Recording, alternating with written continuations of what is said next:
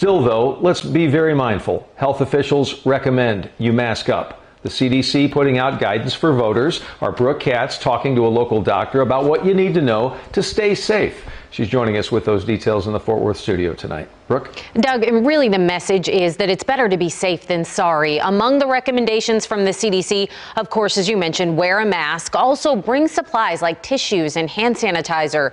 Use that hand sanitizer or wash your hands before entering and after leaving your polling location. And also do your best to social distance. I talked to an internist at Texas Health Southwest Fort Worth. He says even in line outside, try to social distance and wear your mask. While the risk is lower outdoors, he says keeping your mask on only helps, and he says he knows it from his own personal experience wearing one at work the last 7 months. I myself am a high-risk person, and I've treated many coronavirus patients with them literally coughing in my face, and I've been safe this whole time. So it works. The doctor also says to try your best to avoid touching your face, and he recommends against using gloves. He says too many people put them on and take them off improperly, and that not only defeats the purpose, Doug, but can even put you at a higher risk.